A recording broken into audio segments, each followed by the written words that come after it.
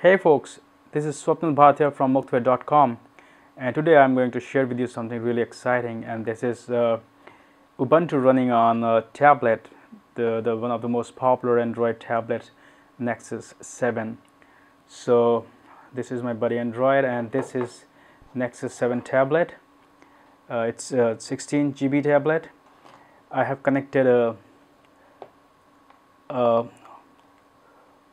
cable so that I can use my mouse and keyboard via Bluetooth.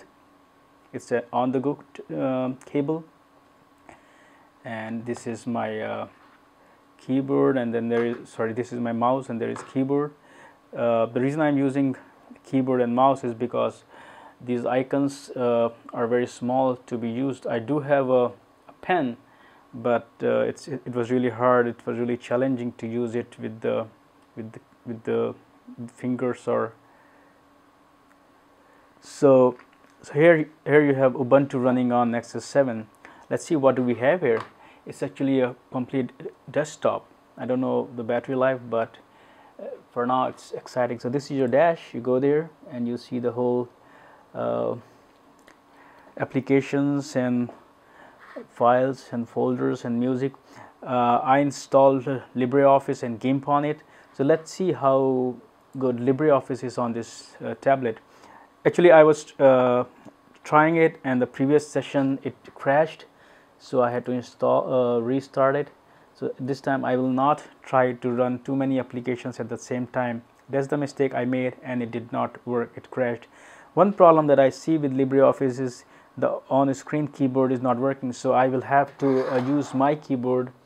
I am testing Ubuntu on Nexus 7 Muktware. So this is, I just typed on it, and let's make it a bit bigger, and here you go, bigger. Now, and let's change the font. Let's give it Ubuntu font, Ubuntu. So here,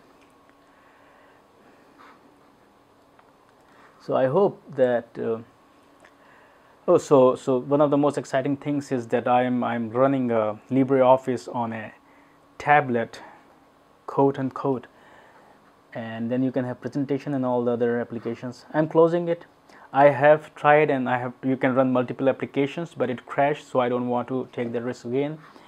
Then you have your Nautilus file browser, which you can use to browse files.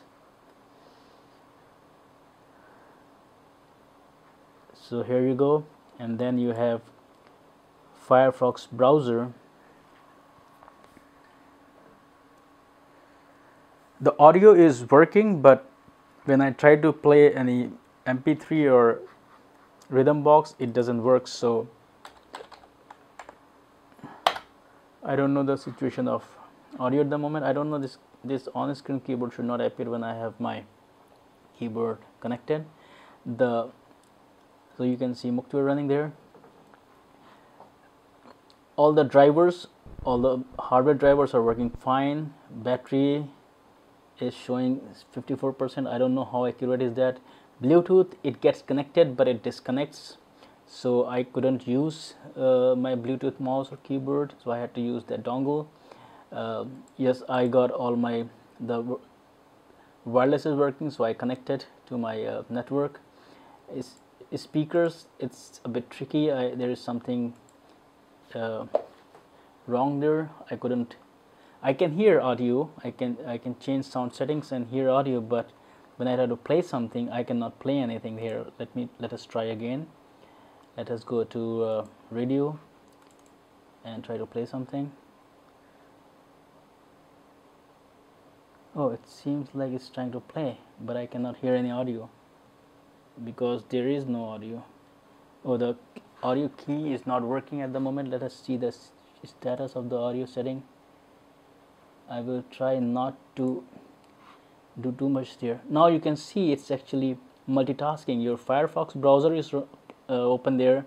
I'm running Rhythm Box, and I'm also trying to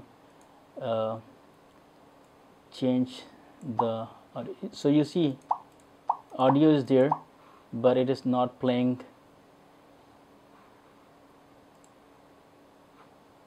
Let's see test.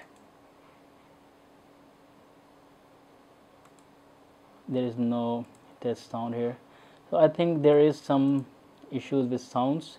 Of course, this is the first test version, so there may be issues. So there is no sound at the moment. That doesn't matter.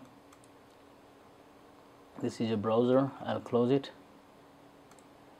I have already showed you LibreOffice. Let's see GIMP. GIMP is one of the most exciting applications that I would want, because I draw a lot of things. I do have a tablet. It doesn't work with Ubuntu anymore.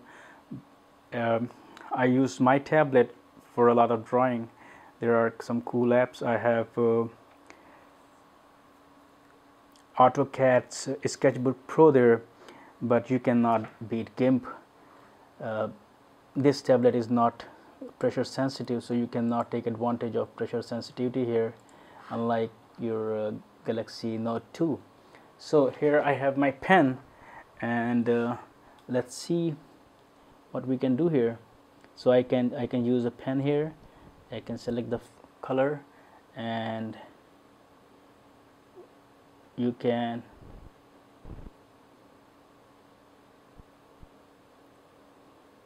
then you can also use your finger to I will just create a new file there,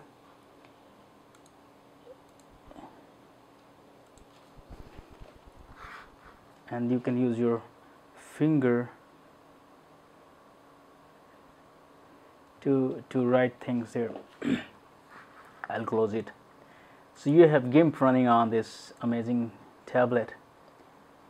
It's surprising that it's still running on battery. Let's close it. Okay, so I've showed you GIMP, I have showed you Firefox, I have showed you LibreOffice. You can install applications here. I have installed LibreOffice and GIMP. It didn't come with it. So you have this Ubuntu Software Center. I ran terminal and I installed I updated it, and then I installed GIMP from terminal, because Ubuntu Software Center will take a lot of time to just load. So it was easier and faster for me to install GIMP from there. So here you see you can install anything you want here. So here you have Ubuntu running on Nexus 7. It's full desktop.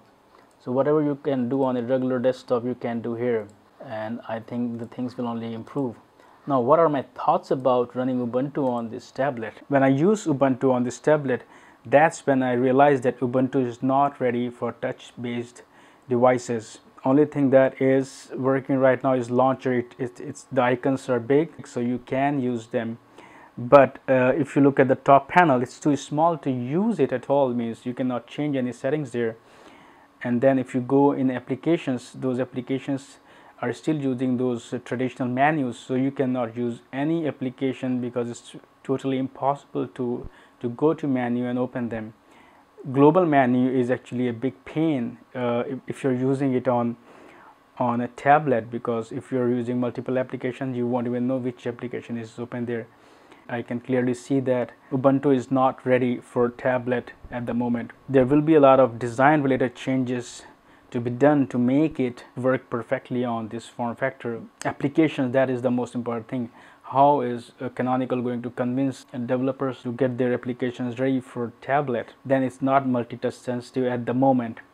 A lot of useful applications are not available for Ubuntu. There is no Google Drive, there is no Picasa or Flickr or Netflix available at the moment. So there are a lot of services which are missing from Ubuntu. At the same time, games which are quite popular on Nexus 7, there are no such games on Ubuntu. When I compare Android with Ubuntu, I do not find myself to be using Ubuntu on my Nexus 7 or any other tablet. It's not able to take advantage of the touch-based screen.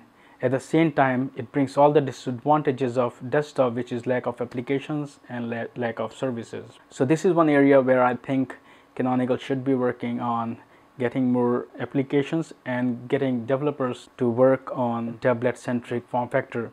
To cut the long story short, you have Ubuntu running on this tablet. You can enjoy it. So thanks for watching, and feel free to share your comments and thoughts on my opinion about Ubuntu on tablet.